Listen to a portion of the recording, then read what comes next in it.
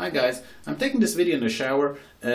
Just want to show you a small thing, or give you a small tip. And basically, when you have a shower, you open up the shower, you get a lot of cold water before you get any warm water. Why waste that cold water? What I usually do, just take the shower head off, and I use a pail where I have to put a shower on it, so I can collect the cold water. And when I got that warm water, I just switch off the shower, put the head back.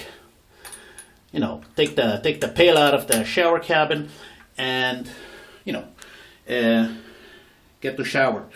And basically, this is I don't know how many liters that pail is, but I collect 2 such pails. I mean, it's not a small pail.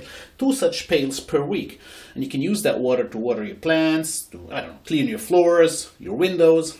So, why waste that water? I think that pail is like 20 liters, so basically per week I save up to 40 liters of water, which would be wasted, if you don't collect that. And what I got, this pail, I have a lid as well, so, the water doesn't collect any dirt or any dust while it's standing there for 1 week. This water is ideal for plants because it doesn't contain any soap, it doesn't contain any dirt. I wouldn't drink that water though, but it's like also ideal for cleaning floors, or, anything where you need some fresh water.